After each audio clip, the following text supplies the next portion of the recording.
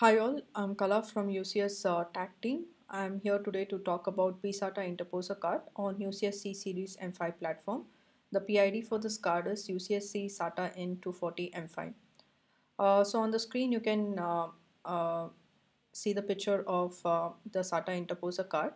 It has two connectors A1 and A2, which are the backplane connectors. So what is this card about? Lewisburg onboard PCH SATA or PSATA card. This is used to manage a maximum of 8 SATA front-loading disk drives with the use of the Interposer card.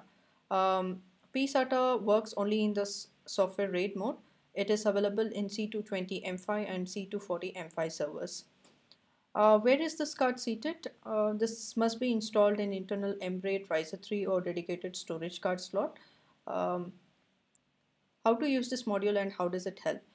In case of no LSI mega RAID controller used on this server, we can use this card with PCH SATA controller to manage 8 front-loading SATA disk drives and 2 M.2 SATA SSDs called SATA.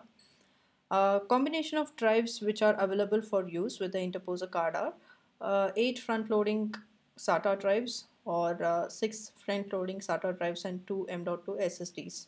Interposer card can be used only with SATA drives. MRAID and SATA interposer card cannot be used together.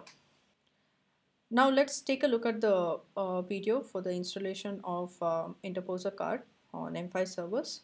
So this is the front view of the card with two connectors A1 and A2. This is the rear view of the card.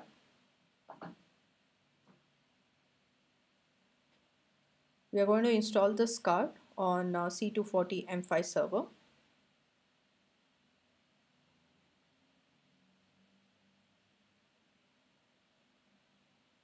So on the right hand corner, there is a dedicated storage slot. We are going to install this card on the slot.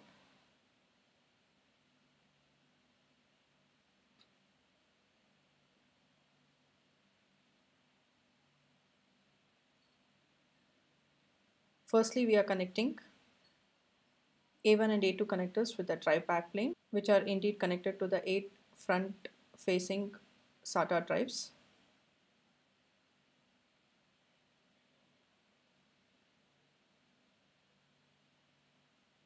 Make sure the card is properly seated on the slot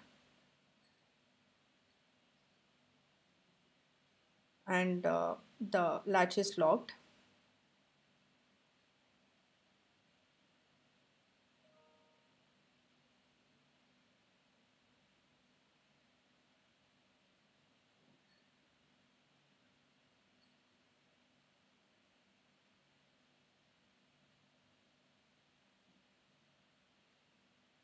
So this brings us to the end of the video. Thank you for watching.